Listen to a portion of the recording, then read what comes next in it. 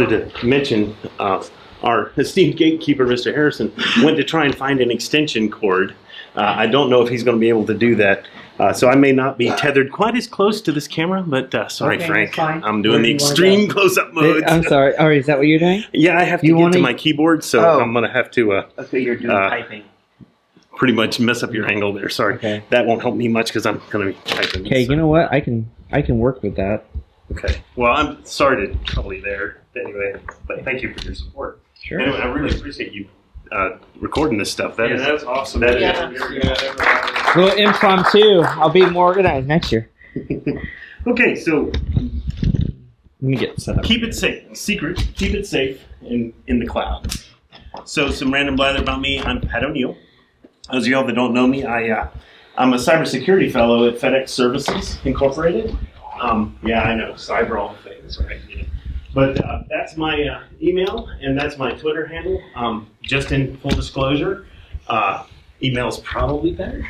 I keep up with Twitter just around BSides during the year, and the rest of the year I really don't have enough time to do it. So probably your best bet is email, but I am on Twitter there, and occasionally you may find me there. Also, while I'm talking about me, I wanted to stump for something with a tech group like this. One of the things that's near and dear to my heart is also the first robotics competition. Some of y'all may be aware of that. It's something that I'm involved with one particular team in Choctaw, Mississippi, actually, and we usually compete in New Orleans. There's a new tournament in Memphis that just started this year. If you're not familiar with FRC, the First Robotics Competition is a high school competition for high school teams, and they desperately need mentors that understand tech to help, and what could be more fun, right? To help a bunch of high school kids for 6 weeks out of the year build a robot to play a game. Right? Everybody gets the same kit of parts. Everybody builds a robot to play the same game. And of course, they do it 100,000 different ways. And it's hilarious, and then sometimes a whole lot of fun. So if you have any interest in robotics or high school kids or both, please give it a thought. You know, firstinspires.org is the website, and just Google FRC, and you'll find out all kinds of stuff about it. Okay, back to the topic. Okay, we'll leave legalese out of the way, right? I do not speak for my company. Neither does my company speak for me, and all trademarks and logos included here are the property of their respective owners, which means basically I just stole with impunity. Okay, applied technologies for protecting secrets at scale. This is just a quick overview of what we're going to dive into today. HashiCorp Vault, using modern auth-in and auth-z protocols like OIDC, auth2, and of course TLS and JWT along with it. And, welcome back, Matt.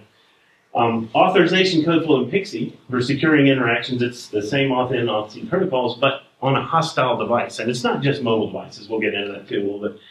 And solving the secure introduction problem. Right. So let's get into it. So before we, to kind of spur everyone's thinking, here's a couple of philosophical thoughts, right? The difference between a botnet herder and a cloud provider. Fastflux DNS. Pro tip, it's still you paying the compute bill in both cases. So yeah, this is what happens when you let geeks make jokes and slides, right? Anyway, for those of y'all that may not be familiar, Fastflux DNS is a type of DNS that is used by botnets, right, to kind of subvert the DNS system. Anyway, another emphasis I'm using. What does cloud native mean to you? My other computer is someone else's. It's another thing to keep clearly in mind. There's a lot of things that relate botnet type of computing to cloud computing, and there's a whole lot of evolution, right? But end of the day, most, you know, in development environments these days, depending on how far along the evolution curve you are or the learning curve you are, you're working on someone else's computer. You don't have control of the bottom of your stack. Depending on what type of service you're consuming, you may be lower or higher in that stack, but the lowest one you definitely don't control. And it's probably you know, a good bet that you'd need several good lawyers to figure out who really does control it if push comes to shove. So what is HashiCorp Vault? In most cloud environments, we need the ability to store and keep up with secrets. But we don't have control of the bottom of the stack, right? So how do we safely secure a secret when we can't necessarily guarantee the security of the computer that's making up the bottom stack. We don't have the hypervisor's control. How do we even attempt to secure a secret in that kind of an environment? HashiCorp Vault is a means of trying to do just that. And the way they do that is they encrypt it before it's ever written to disk. Okay, now, mind you, that's not perfect. Certainly, it depends on your threat model, what you're trying to protect yourself from. But it's much closer than most everything else that you might try, naively in the cloud. So how does it work? Shammer's secret keys. Right? If you've never heard of Shammer's shared secret keys, what they are is a way to take a secret. Okay, so first of all, cryptography, right? Quick little intro. You've got asymmetric and symmetric cryptography. Symmetric cryptography is when you have a secret key and everything is encrypted with that secret key and you've got to protect it, by golly. Asymmetric keys is what you see in like TLS. You use it in your browser and the web all the time, right? You have a public and a private key that are related to each other. They're a key pair. The public half of that key can encrypt stuff that the private key can decrypt. The private half of that can encrypt stuff that the public key can decrypt. That's the basis of things like Diffie-Hellman and all that key agreement stuff that your browser uses to encrypt all your banking traffic and whatnot. Those things allow you to do encryption between parties where you don't necessarily have an a priori relationship. But with a Shammer's shared secret key, you take that symmetric key and you break it into parts. So think like the nuclear launch codes, right? We don't want one guy being able to control the nuclear launch codes. And that is not a political statement, by the way. You want multiple people to be involved to turn that key, right? Well, that's exactly what a Shammer's shared secret key is. You take a key and you break it into 5 parts, and then you say, okay, you need at least 3 of the 5 to be able to do something. Right? And that's a very, very useful thing. And in the case of HashiCorp Vault, what you do with it is you unseal the vault. So basically what a vault is, it's an encryption abstraction that sits on top of some storage layer. Okay? So if you have secrets, you interact with the vault just like you would any other web service. Once it's unsealed, you give it the secret, it encrypts it, and writes it to some storage layer. Right? Before it ever writes it to that storage layer, it's encrypted. And it's encrypted with a master key that's unlocked by this unsealing operation that requires collusion between some number of people. Okay, so that's a quick intro, but let's talk about some of the details here right quick. That second line there is a little bit of gobbledygook that's kind of Linux specific. And that's okay to be Linux. Linux is popular nowadays. We aren't just those geeky people that live over there anymore, right? It's running most of the cloud, so we actually have to pay attention to Linux these days. Setcap is a way to set a capability. What that capability sets on the vault binary, so this is oh wow, that doesn't work so well. The vault binary, right, you're setting the capability to IPC lock. What that means is you can lock memory, okay? And turns out that's a crucially important thing to do when your whole security model rests on being able to protect memory from what else is in your multi-tenant environment. And you only need to do that for a short period of time, a window of time in which you encrypt the data before writing it to the storage layer. Right? So again, not a perfect. There's no real perfects in security, right? But a whole lot better than most of the other things that we got available prior to the introduction of multi-tenant environments. So how many of y'all know what S3 is? Okay, cool. How many of you know what console is? Ever heard of console? Okay, so let's talk a little bit about those terms. Console is another HashiCorp. HashiCorp is a company that makes Vault.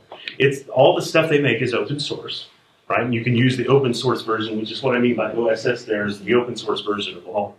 You can use S3 and OSS and deploy Vault in an open source mode where you don't have to pay anything to use it. And I want to argue why you would want to do that versus paying for their commercial product for both Vault and console. Now, Vault is a web service. You got to interact with it. You have to have a token to interact with that web service, a Vault token.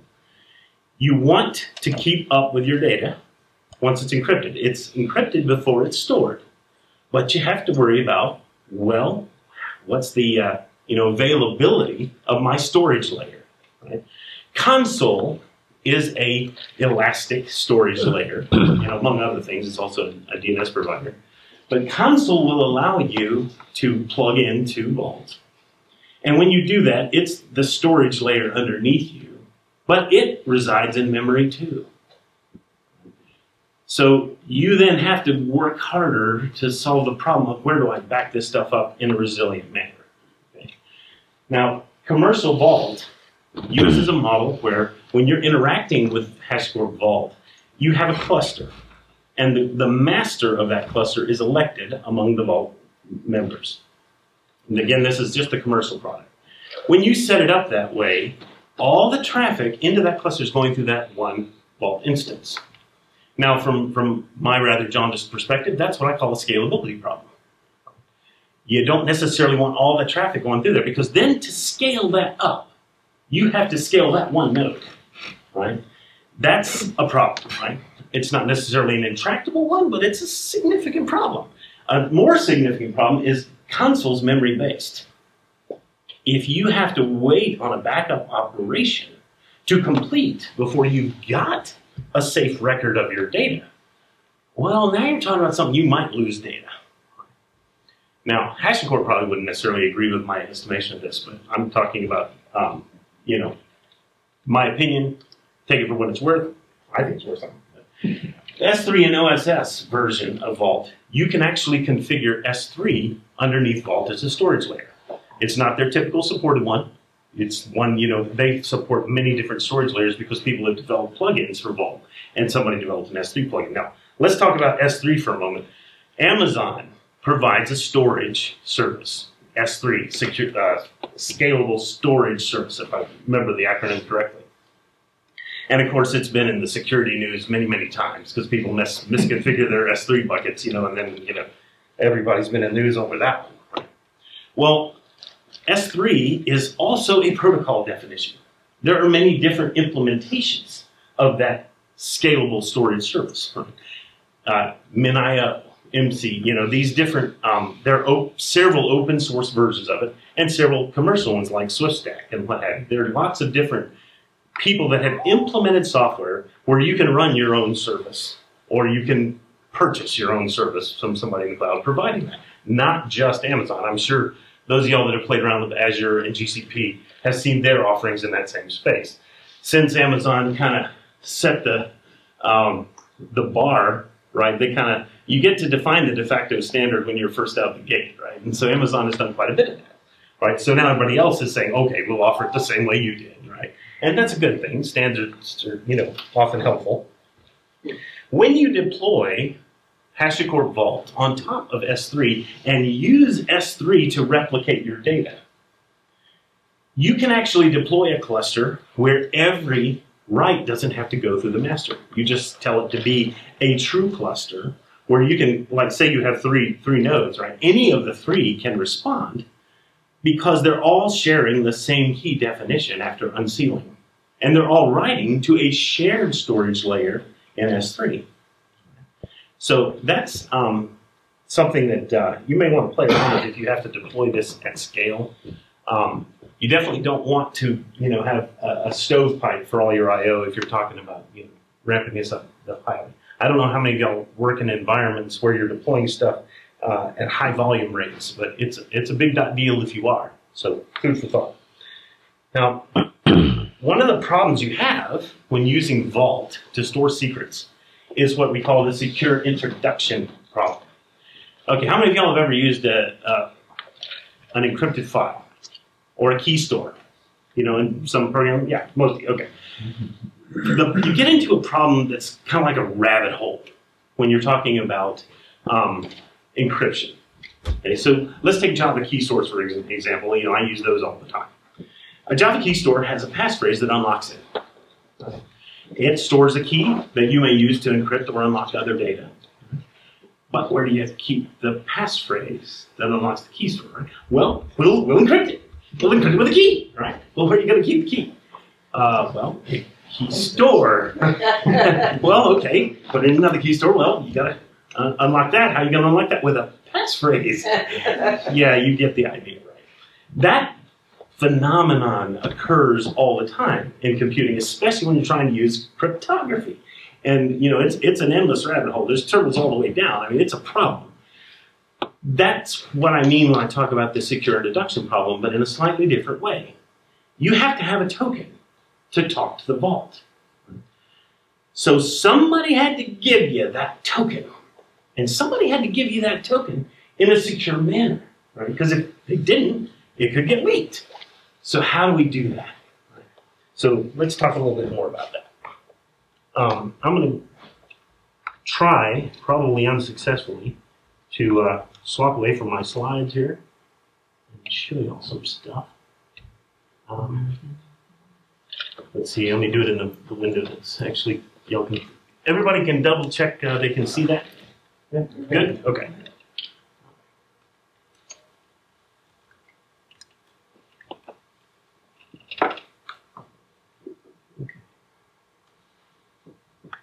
All right, so what we just did is we basically kicked off a Vault server running locally on my laptop. And it's not doing anything fancy like sitting on top of S3. It's just sitting on the local disk, you know, and all that. But I also said, hey, unseal it.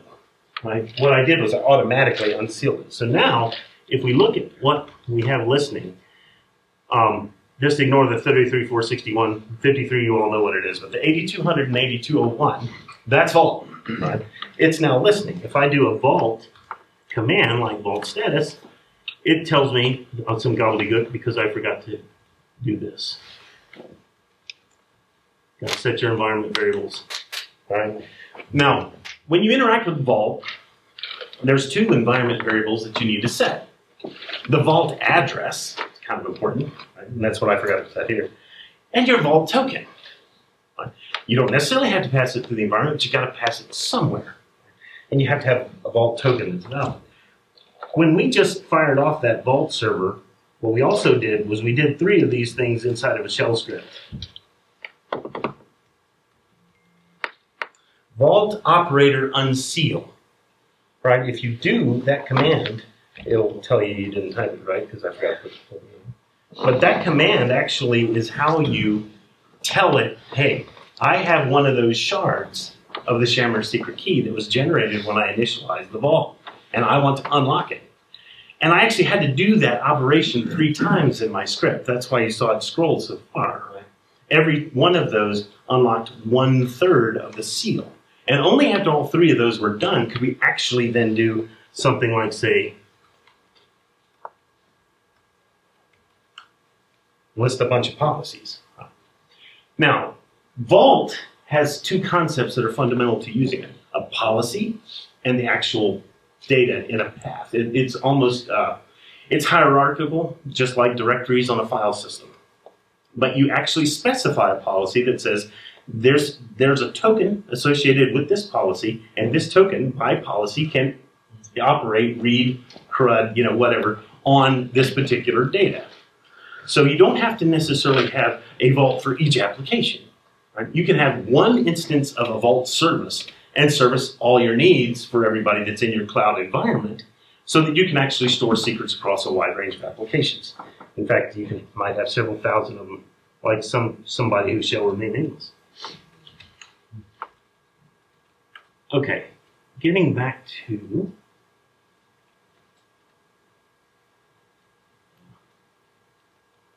slides here. I guess I killed it. You know, so much for that. Let's see if I can get back to it. Oh, yeah, okay. Now, what kind of secrets do you need to store? Everybody is probably, if you're doing cloud native development, you're interacting with microservices, you're interacting with somebody else's API, you're doing all kinds of things all day that involve these protocols, right? TLS obviously is a given. You got to have security, you know, you got to have an encrypted channel when you're interacting with an API. What is a JOT? What is OAuth 2? What is OpenID Connect? Well, OAuth 2 and OpenID Connect are modern authentication and authorization protocols. OAuth 2 predates OpenID Connect, and it's an authorization protocol. How many of y'all have ever gone to a website that said log in with Facebook or log in with Google? Seen that? Everybody seen that somewhere? Okay. Right? That's an example of OpenID Connect. It grew out of things like Yelp and other applications where you had a need for somebody who is maybe a Facebook user, maybe a Google user, some kind of person using the web, and they want to say, hey, this third-party application like Yelp, I want to give it limited access to my credentials in another environment, like a Facebook, like a Google, or what have you. OAuth 2 was designed to provide that need. And it did that with a three-legged flow of protocol, if you will, that allows you to interact and say, I delegate certain permissions to this actual third party. Right? Well, that wasn't quite far enough because OAuth 2, as a spec, left a lot up to the implementer when it came to doing things that went beyond just that kind of authorization. Sometimes you're not really interested in just authorization. Sometimes you're interested in, hey, I want to know, is this Mr. Harrison or is it Mr. Sistro, right? I need to know identifying attributes. And that's how OIDC was formed. It tightened up the spec and added the notion of something called a JWT, which is used for an ID token. Now, in OAuth 2, let me see, I may be getting ahead of myself here. Well, we'll come to that in a second. In OAuth 2, when you interact with a system, you're going to get a token. And that's called an access token. And there's two other types of tokens that are involved in OIDC and OAuth 2 that you may have to interact with. One is called a refresh token, and one's called an ID token. That ID token is where JOTs come in. You can use JOTs for the other types of tokens as well, but it's primarily been seen in the ID token. Now, when I interact with an authorization service with OAuth 2, if I'm implementing a web app and I want to let somebody log in with their Google creds or log in with their Facebook creds, I can be a delegated third party to either of those ecosystems. But to do that, I have to register with those ecosystems. I have to get a client ID and a client secret that represents my app. Right? So when you do that, you kind of store that somewhere secretly. So let's assume that you're the next Lyft or the next Uber, right? And you're interacting with other systems all over the web to actually provide the business value that your particular application niche provides. You're going to need to be able to store client IDs and client secrets for lots of different APIs that you may interact with. But you're also running in AWS, or you're running in Azure, or you're running in Google Cloud, or Rackspace, or a ton of others. Right? Well, how do you do that securely? Well, this is one way you can do that. You can do that with Kubernetes. Now, you may also be running in an environment where you're blended, where you have cloud on-prem, so to speak, and a cloud partially in the cloud, where you can actually flex back and forth. A lot of people are doing that these days for two reasons. One reason is so that they can augment their capacity but not necessarily have to pay cloud costs all the time. Another reason is when they want to actually operate across multiple providers.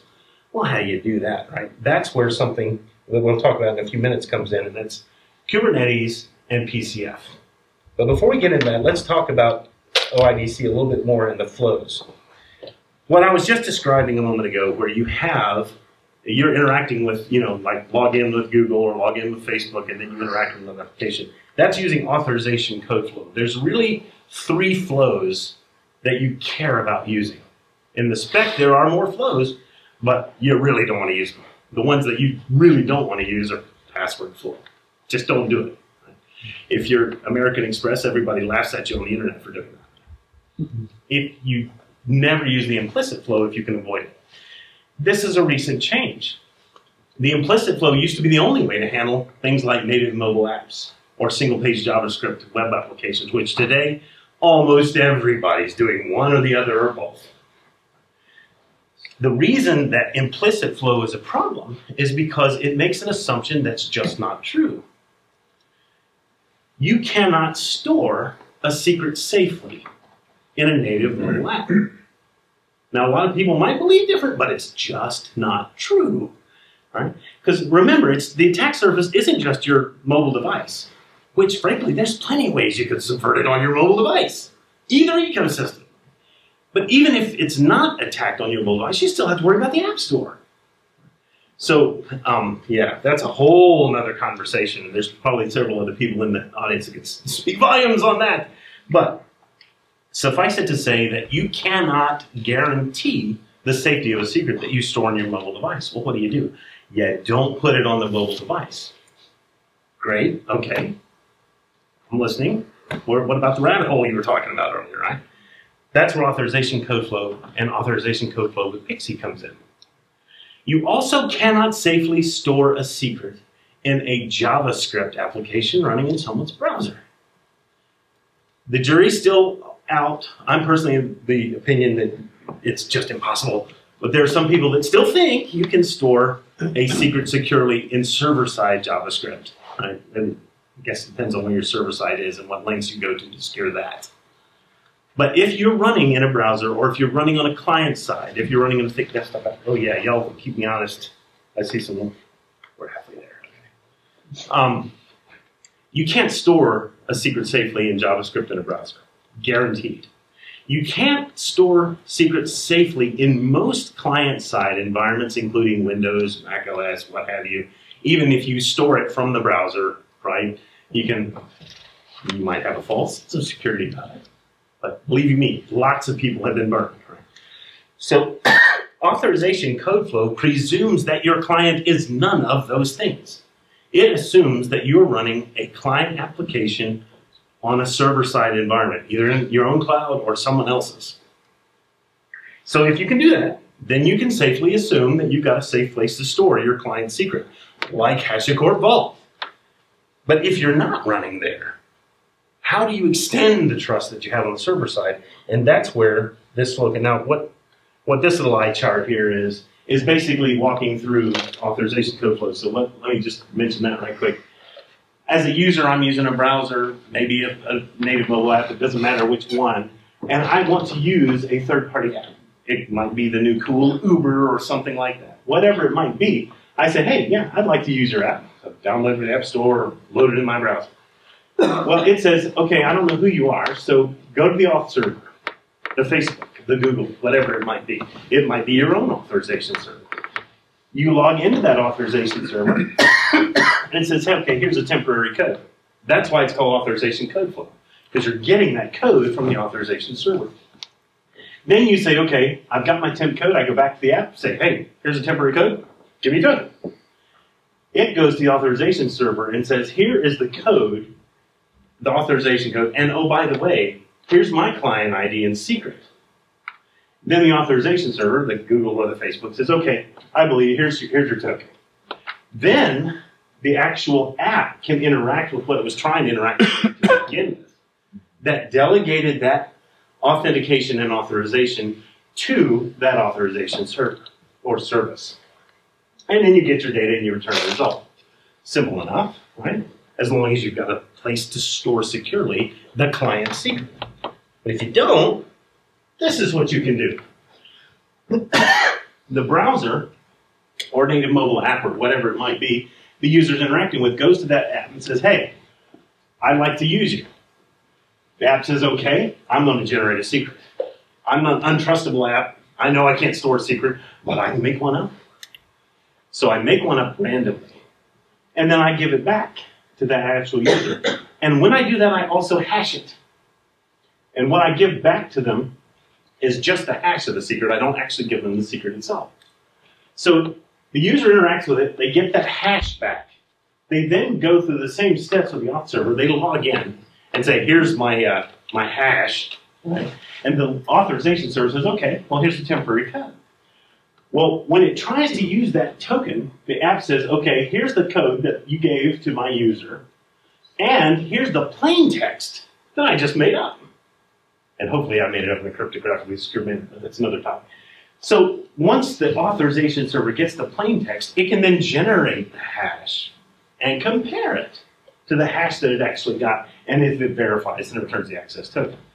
Now, why is that useful? It's because then that app never actually had to store anything secret. Because if you actually subvert and grab the hash, it doesn't matter. You still don't know what the original plain text was if you're not that app.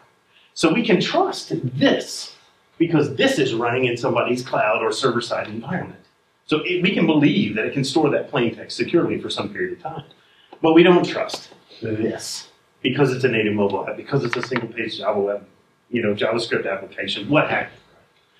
But we still get the results, we still got a token, and we were still able to make a secure call.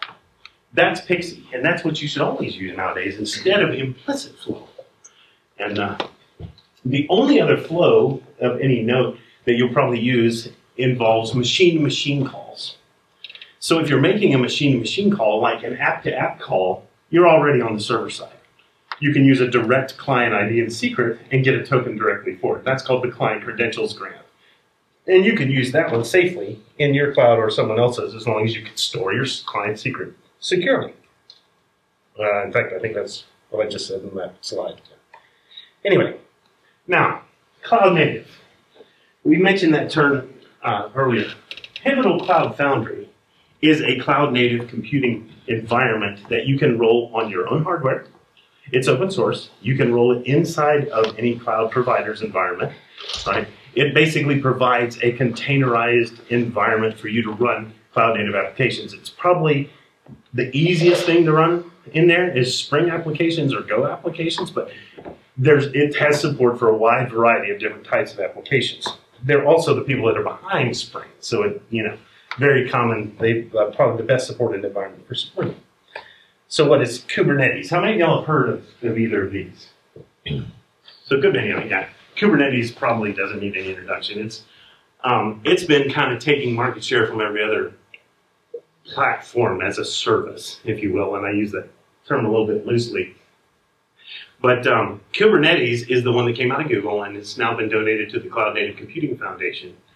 And Kubernetes and PCF are both environments where you take some code that is your app, and you remember that little diagram we were looking at, it's that block that is running in the cloud. You can run it in a managed Kubernetes environment, or a managed PCF environment, or your own Kubernetes environment, or what have you. Well, excuse me. Each of those environments have certain attributes about them, and we've touched on them several times in some of the other talks today. So let's talk about it right quick, because it's an important thing if you're trying to do cloud native development.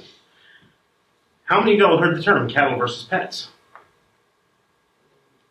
Okay, this is part of the culture shock that we're trying to get development on for cloud native computing, right?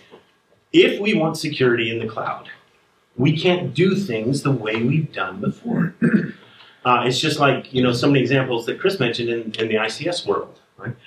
So many of the problems related to ICS are related to I didn't fund updates to the infrastructure I'm using constantly. And it's not just ICS. I mean, it's all over the place. If you have a lot of on-prem infrastructure, even including, there's a comment that I saw the other day on Twitter from, there's a Twitter account called Swift on Security that is just hilarious if y'all haven't ever. Well, one of the comments I made the other day was, let's see if I can remember exactly how that went.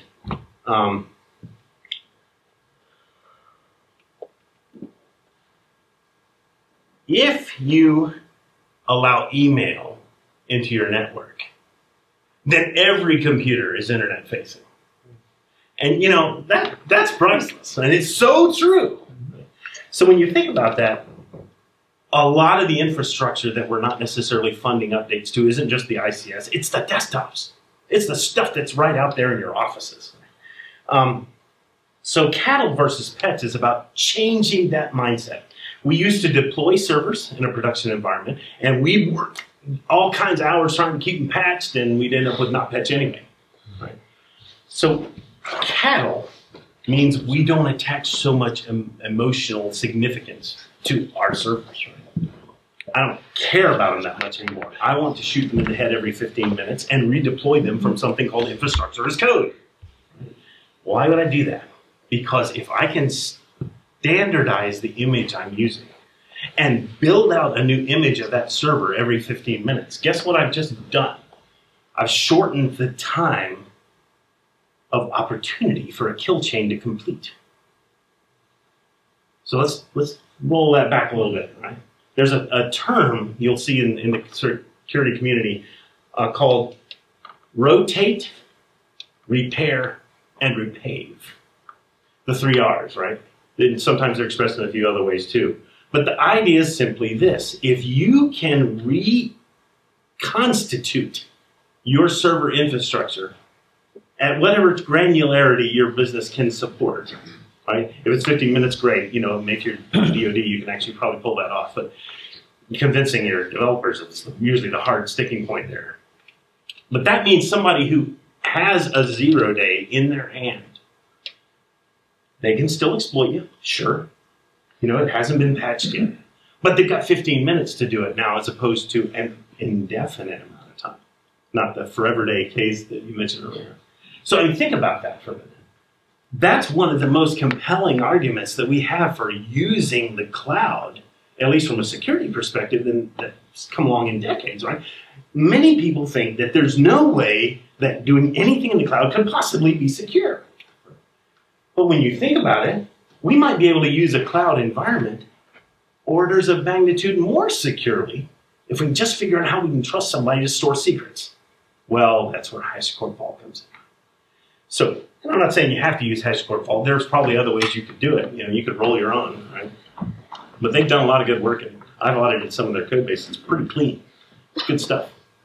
So, when you're talking about cloud-native computing, when you're talking about securing a cloud environment, these are the kinds of conversations you need to be having with your development teams. The conversations about how do we actually get to where we can deploy in a managed manner. Frank had all kinds of things to say about exactly this point this morning, you know, with CI/CD. If you can actually get to the point where you're using infrastructure as code to stamp out the server infrastructure, that greases the wheels to handle CI/CD on top of that. And it also reduces the testing burden because you can take an image that you're actually using to bundle your application onto and test it independently with fuzzers, with all kinds of other things, to actually get an idea of what the security posture looks like before you add the application into the mix. And then you add all the testing stuff that you were alluding to this morning, and you get some really powerful stuff. Now, what are the trust roots that we've got, right? These are the things that let you have a chance of doing it more securely in a cloud than you do on-prem today. Infrastructure as code, trusted provisioner, and instance identity. Okay, so let's talk about each of those right quick. I've been, you know, rattling off this term, infrastructure as code. What does that really mean?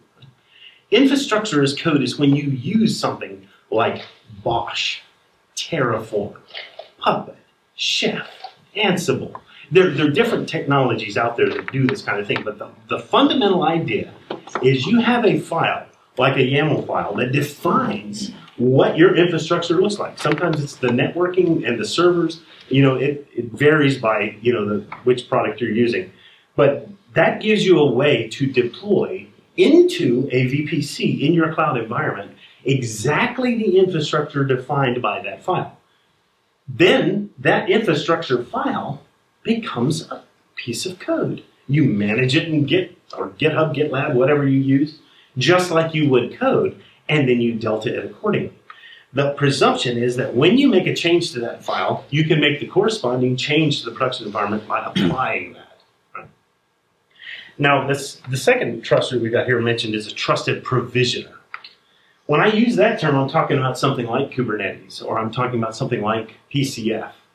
You have something that plays the role of spinning up your application in a cloud environment.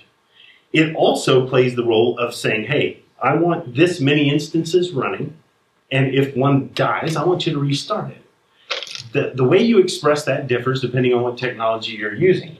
But the provisioner has a really trusted place in your infrastructure in a cloud environment because it's the one thing that can say, hey, I'm stamping out instance 27 of this image. I'm going to mark it with some trustable watermark of some sort. That's how you get down to instance identity.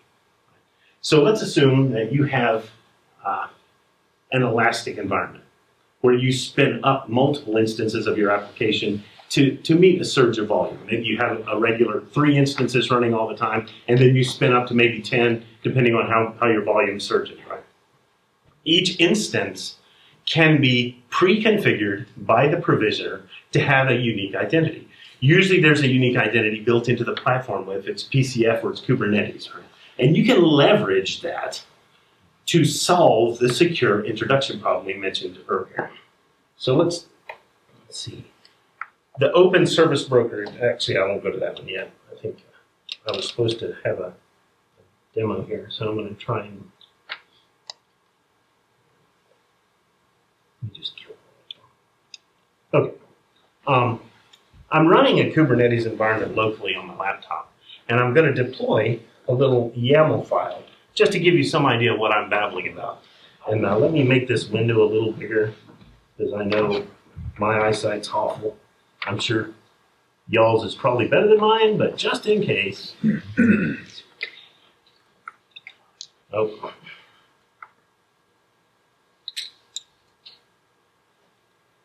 Okay.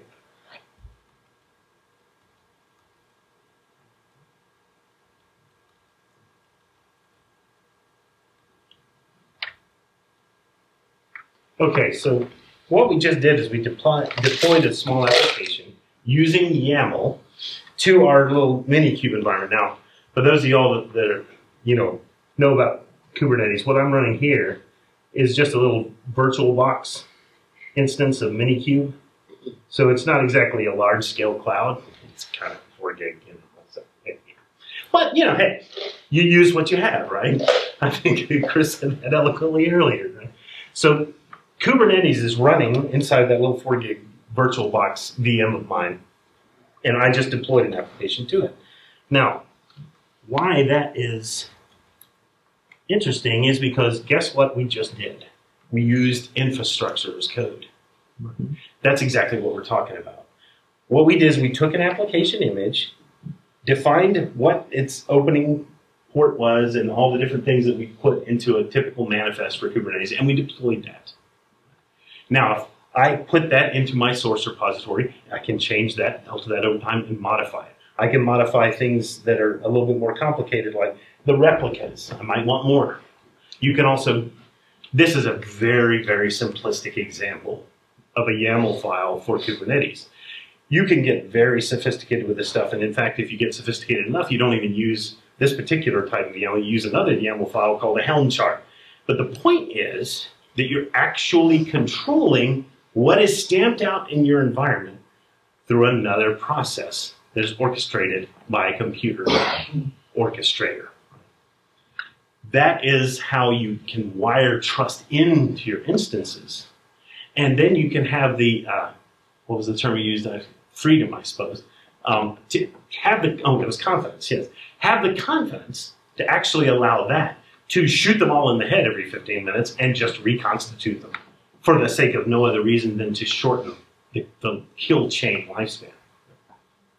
That's how things can, that's the really, in fact, that when you think about it over the last 10, 15 years or so, that's the only defense mechanism I'm aware of outside of things like WAFs and firewalls, but that can actually defend against a 0 day. A firewall can't really defend against a 0 day unless it happens to block the traffic. A WAF can't defend against a 0 day unless it knows about it. The key thing about this particular approach is it will defend against things it has zero knowledge about. It doesn't know the first thing that it's trying to be subverted, but just because we killed it soon enough, it still couldn't be subverted. I have no idea what the average lifespan of a kill chain is. Most of the ones that I have personally interacted with have been way longer than 15 minutes. I'm sure there's some that are quicker than that. Keynote by the CTO of Dimitri, hang on, CrowdStrike, was that it depends on the adversary. Mm-hmm. Most in their data can be very long, like several hours. The Russians in particular are about 18 minutes where they pivot and do what they do. Yeah, so some of our answers may make sense to shorten it from 50 minutes to even less. Right? But that's going to be a function of what your business will tolerate as well. But yeah, I mean, think about it from the perspective of changing the threat model. I'm not saying that it's perfect, because there's always the hypervisor, right? There's always the cloud environment itself. We saw that not too long ago. I can't remember the name of that lady that was an ex-employee of Amazon that managed to make a lot of trouble with S3, surprisingly. But yeah, so getting back to, let me see if I can restart my slides again.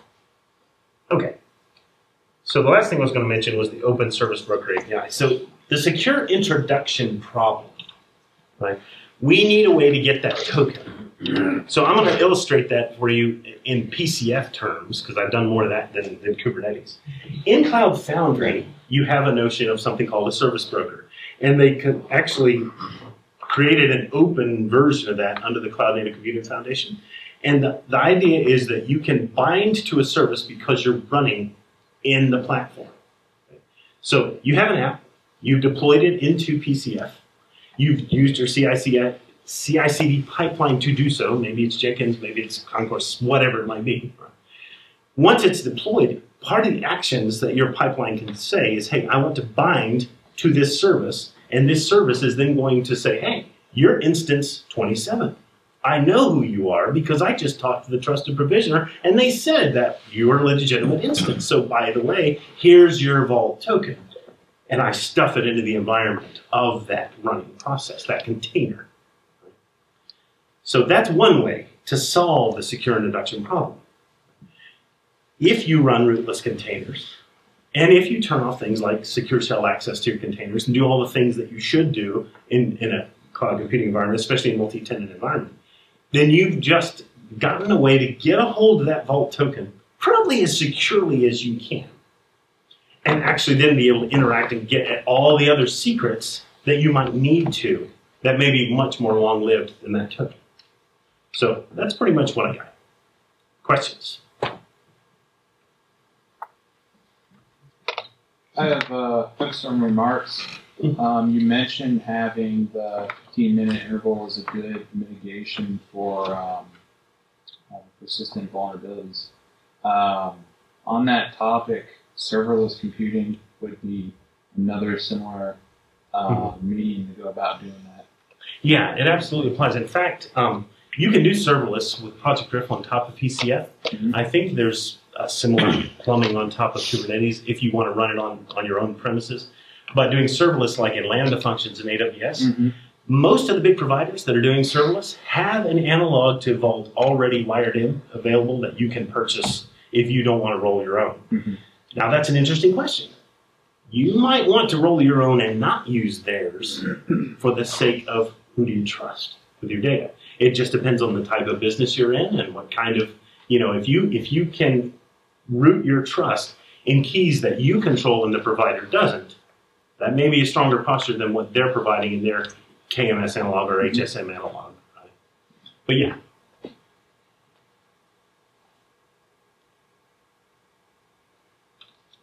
Another comments are fine too. I think it'd be a good idea to roll your own because I'm not a fan of homogeneous secret storage solutions. I'm not a fan of things like LastPass where everybody does exactly the same thing the exact same way, and we're all waiting for some virus to go poof, and we all lose all of our passwords at once. I couldn't agree more. In fact, most of my family are quite tired of hearing me get on my soapbox about that. I've looked at a thing called KeePass, KeePassX, and Mini KeePass. So you can use the same database type on all your devices and share it, and it's locally on your device, and it's encrypted with your password. Right? I much vastly prefer that to LastPass or these others that involve some server-side environment. Right?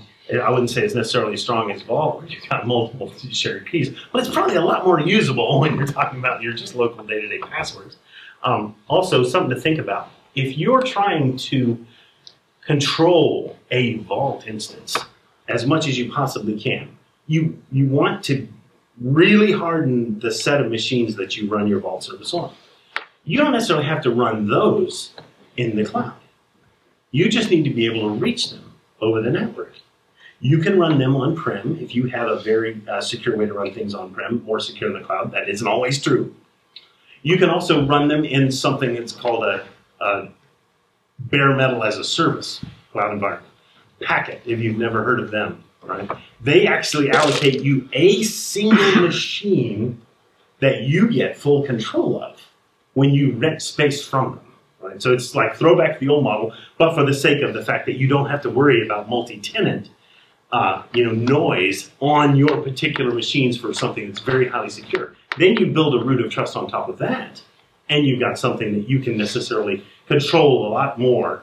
And then you don't necessarily have to trust, the Amazon or the Google or where you may have the rest of your application fabric deployed. So food for thought. But yeah, good question. Is this HashiCorp the same one that makes Vagrant? Yep, same ones. Console, Vagrant. Yeah. Another thing to throw out there, more a remark about the the cows or cow Please. versus pets.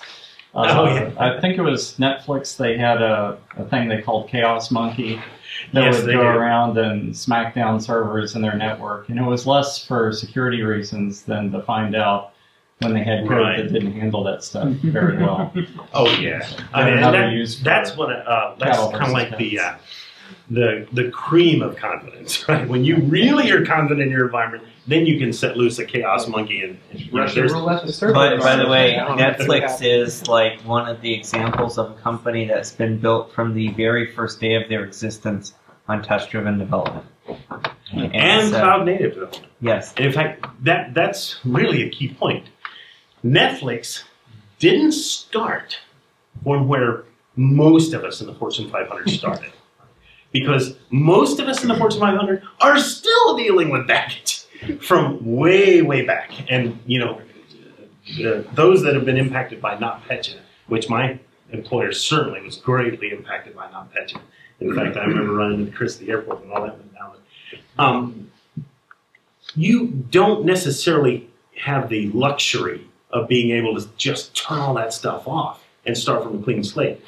If you did, oh man, we could all be doing a lot better and emulating things like Netflix has done and many others. So I'm sure Uber and Lyft, a lot of these Airbnb, all these new startups, there's a real tactical advantage nowadays to starting from a fresh slate. But, it is what it is. You kind of have to do what you can with what you have available, as somebody wise said earlier today. Mm-hmm. I want to point out that in your case, he's using a YAML configuration for K8 Kubernetes. But intellectually, that's the same thing I showed at the end of my talk when I pulled up the Circle CI config. Mm-hmm. That was saying, hey, give me a web server that's running this version of Linux.